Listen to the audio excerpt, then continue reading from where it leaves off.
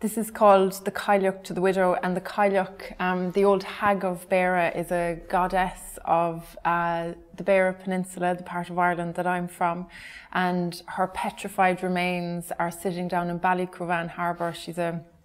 She's kind of fossilized in this stone, and she was a goddess of the earth, of sovereignty, of life, that, you know, the cycle of life and death as well. And I've written several poems in her voice. My second collection was very much focused on her, but she started to come back in my fourth collection, the one that's just out, as a kind of voice of reason or common sense or something like that. So, the Cailleach to the widow.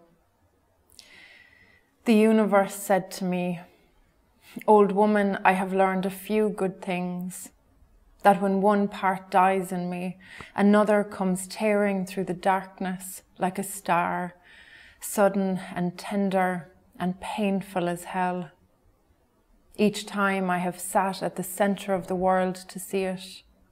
Each time I have crawled the dark of my own belly to not see the shape of the great light coming, and the dying one washed in such kindness, rising steadily towards it."